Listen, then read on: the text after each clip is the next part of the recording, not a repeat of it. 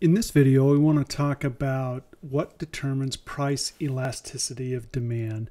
Really 5 things that we think about when we think about price elasticity of demand. Whether or not there are close substitutes, the passage of time, whether it's a luxury or a necessity, the definition of the market, and the share of the budget. Let's talk about the first item, close substitutes.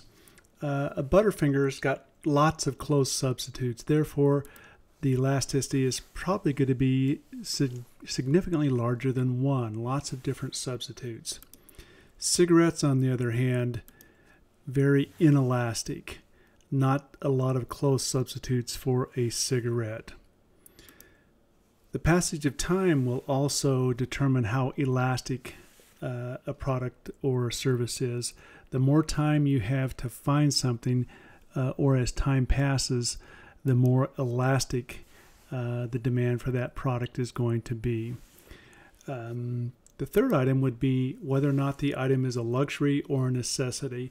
An item that's a luxury, generally the price is sensitive to the demand is sensitive to price. Therefore, the price elasticity would be fairly elastic. On the other hand, an item that is considered a necessity, I would consider shoes a necessity. The elasticity of shoes would be fairly inelastic. The fourth item is the definition of the market.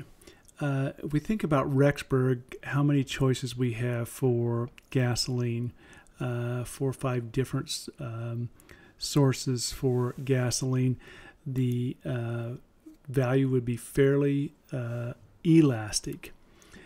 In contrast, our demand for gasoline in general is fairly inelastic.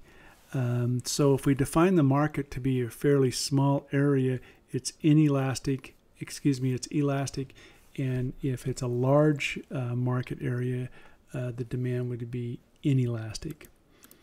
So demand for gasoline in Rexburg, elastic. The demand for gasoline in general, inelastic. And the last item is how much of a share of your budget that item represents.